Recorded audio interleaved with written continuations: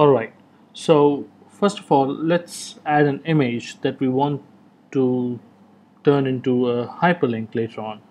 So as we saw earlier, for this we need to add a source attribute to our image tag, which we have already done over here, and the attribute value will be the URL for the image that we want to show on our web page.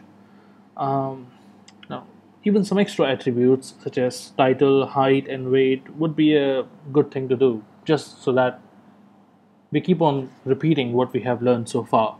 So let us first of all get the link. I have already copied it in my text pad. Okay, I have the link over here. Alright, okay, this is not the correct link.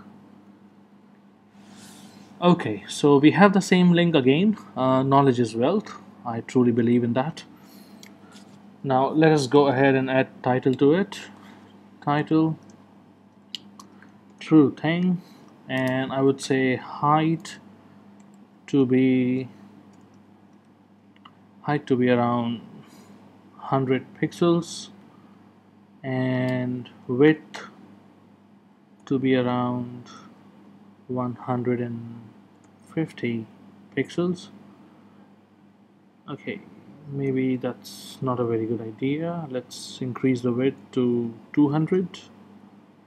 Okay, that looks good. Now I have already added the / character which closes the image tag.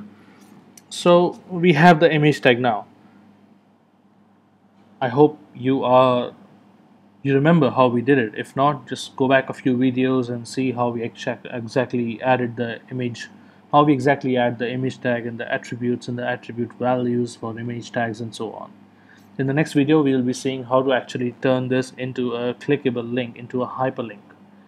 You already know about anchor tags. You have basic idea about you use anchor tags to create hyperlinks. Just go ahead and try it yourself.